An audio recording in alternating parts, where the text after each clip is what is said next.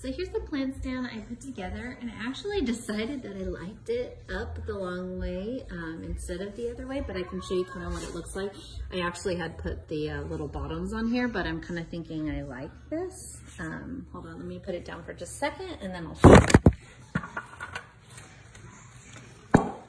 Okay, so here's the stand. So it actually, I believe it's supposed to go like this. It comes with a screw, you can get it really tight, and this one isn't adjustable, it doesn't move, and it stays really sturdy. The reason why I wanted it is because it's a darker wood, and I'm trying to get like a good collection of these for my new home, for like all the potted plants I'm going to get. And this one's a little bit darker than other ones that I found, and you know, I'm also thinking I kind of like it like this, going around the pot. So I'll have to play around with it a bit, but these are great. They really kind of accent your potted plants in your home.